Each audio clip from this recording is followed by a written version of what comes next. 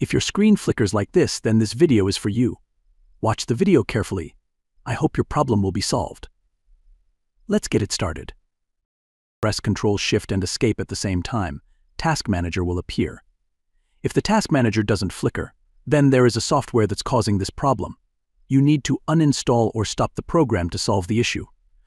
For now, we need to stop this flickering temporarily. Right-click on a software and select Open File Location. It will stop the flickering temporarily. If the flickering is still there, then try another software location or restart and try again. Now we need to find the faulty software. Right-click on this PC. Select Manage.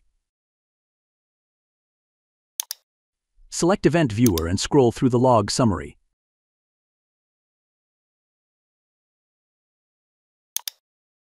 You will find an error or stopped summary. See the log name that means the software name and uninstall the program. In my case, Internet Download Manager was the culprit. For example, I'm showing SolidWorks as the faulty software. Uninstall the program and the problem is solved.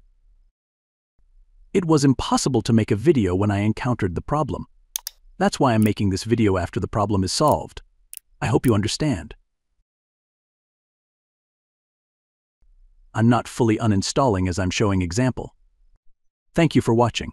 Like, share, and subscribe. It helps a lot.